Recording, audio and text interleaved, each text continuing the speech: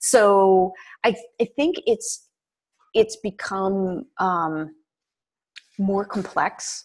So more things are being done in one place. So it's less of a situation where a developer is coming in and doing one thing with the tool. They're coming in to do multiple things, right? They're coming in to make notes on issues that they've done things on. They're coming in to do code review. They're coming in to raise an issue. They're coming in to clone a repository.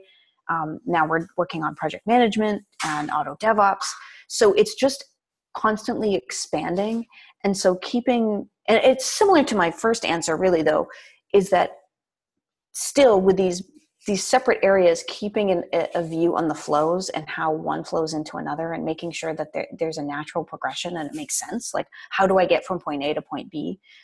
I just think there's a lot more of that in designing for developers than there used to be, with tools that are doing a lot more.